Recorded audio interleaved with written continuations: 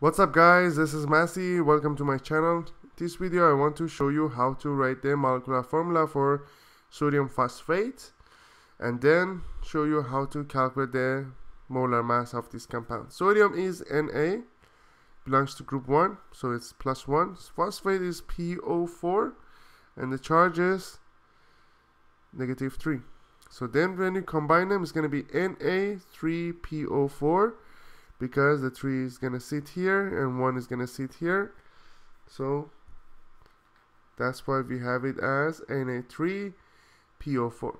So in order to find out the molar mass, we need to list all the elements: sodium, phosphorus, and oxygen.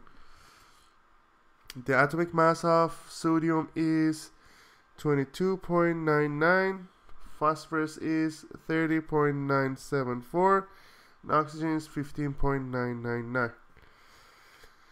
Sodium, we have 3 of them, phosphorus we have 1, and oxygen we have 4 of them. Then we need to calculate it. 68.97, 30.974, and here we have 4 times 15.999. That makes it 63.996. Then you add them all.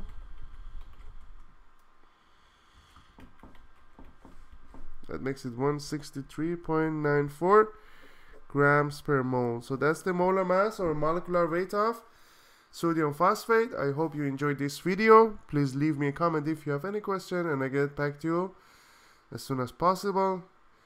And please don't forget to subscribe to this channel. Thank you.